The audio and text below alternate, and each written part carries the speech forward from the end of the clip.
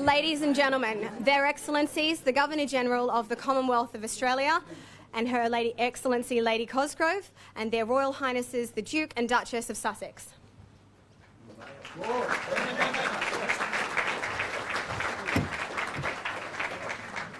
What a gathering. I acknowledge the traditional owners of the land on which we meet. You've been most welcome on your past visits, and you have been almost a son of Australia in all that time.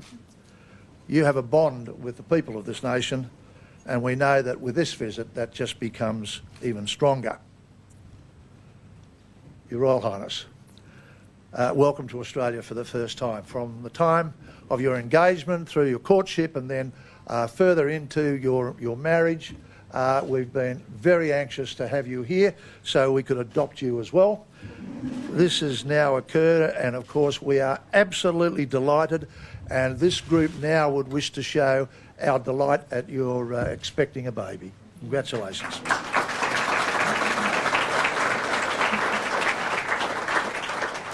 Your Royal Highness, I know that you might like to make some remarks now. The podium is yours.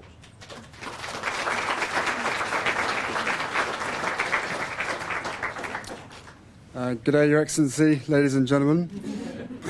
It is obviously great to be back in Australia, and especially even more so, this is my wife's first visit here, so I'm very excited to show her this incredible country of yours.